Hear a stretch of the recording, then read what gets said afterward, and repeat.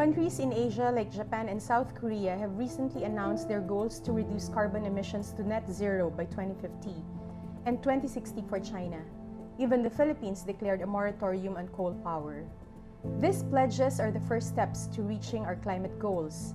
But these countries must walk their talk. Net zero emission pledges must be followed up with real action on the ground in order to meet these goals. In Japan, their plan relies heavily on unproven technologies and false solutions, while in the Philippines, the moratorium still permits coal projects in development to proceed despite the harm they cause to communities and the environment. Most of these pledges do not include their overseas investments, which make up the bulk of their carbon emissions. The proof is in real action.